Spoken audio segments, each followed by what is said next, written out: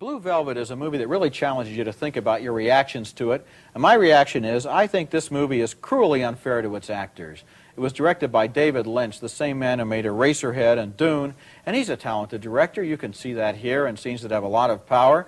But he asked Isabella Rossellini in this movie to be undressed and humiliated on the screen, as few actresses ever have been, certainly in non-porno roles. The more I thought about it, the less I liked it. I think you may be on the wrong tack in trying to feel sorry for Isabella Rossellini, because after all, she consented to do what she did on the screen, number one. Number two, I'm sure she's walking around wherever she lives, New York City or whatever, and survived the whole experience, just like Janet Leigh survived the shower scene in Psycho. This did for me what Psycho did, as a lot younger, which is eyes open and, oh my God, we're really getting in over our heads. And that's an experience which is challenging, shocking, but mesmerizing. It's not how Isabella Rossellini reacts to the fact that she's standing there nude and humiliated on the lawn of the police captain's house with lots of people watching. It's how I react.